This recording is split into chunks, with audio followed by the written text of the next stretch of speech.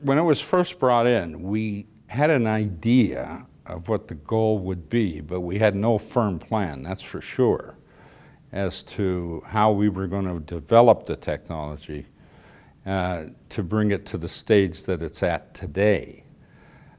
We had a plan, a basic plan, that we would need to extend the production of the encapsulated cells that we are going to use within that technology, but we did not know exactly what our goal would be, exactly what the clinical trial would be, and now we have a handle on all of those things.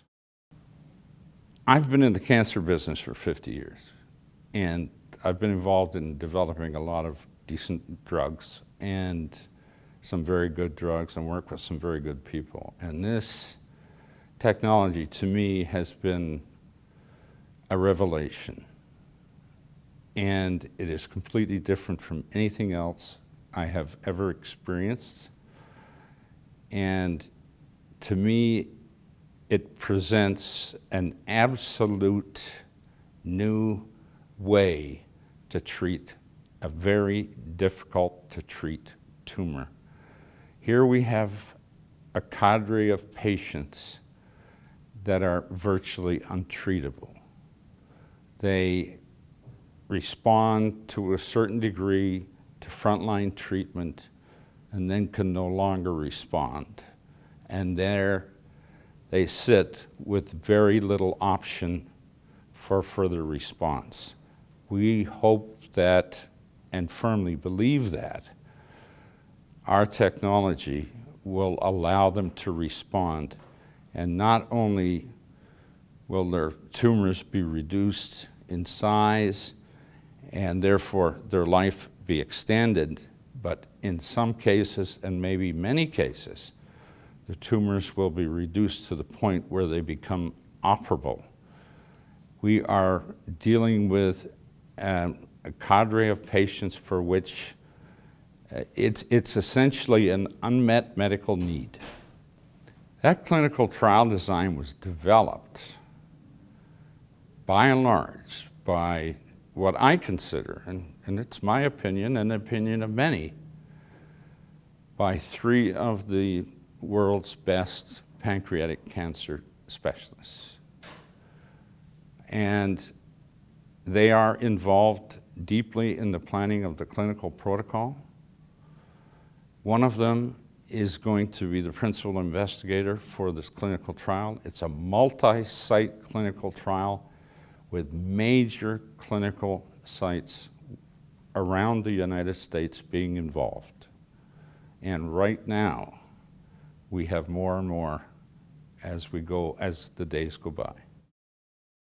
It was designed the way it is simply because we had to find a way to treat patients that had never been done before.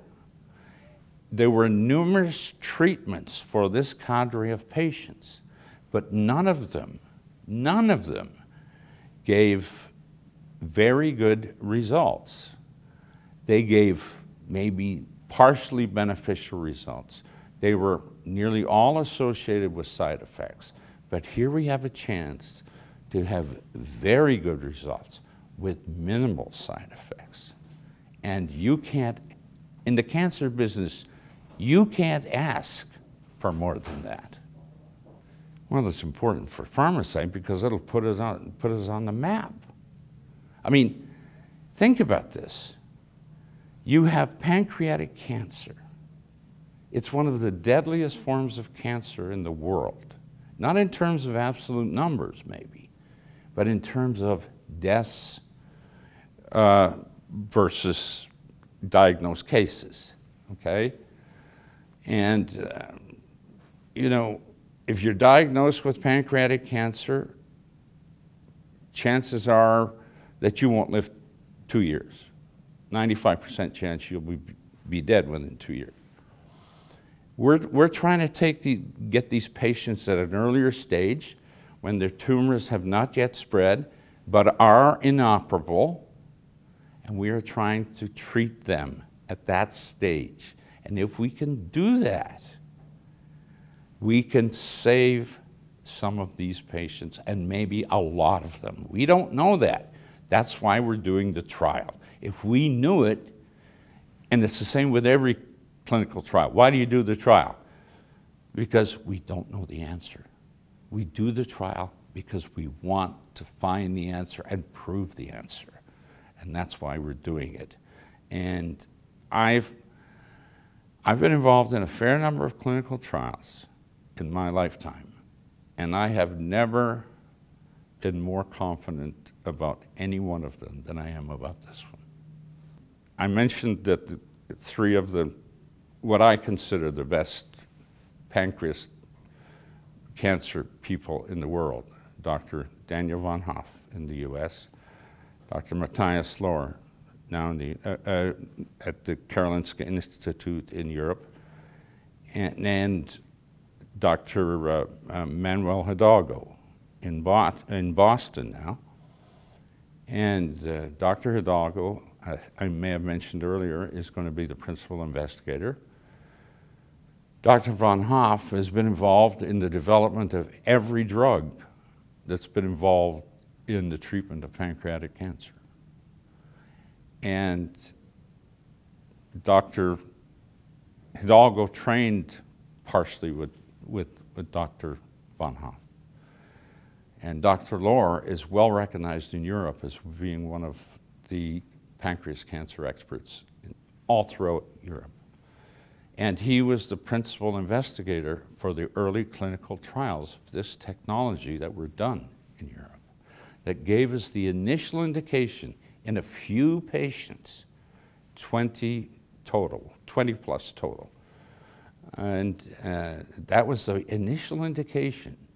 But you can't go to market with 20 plus patients, okay?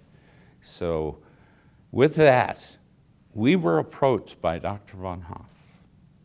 We didn't approach him. He approached us. And that to me said everything.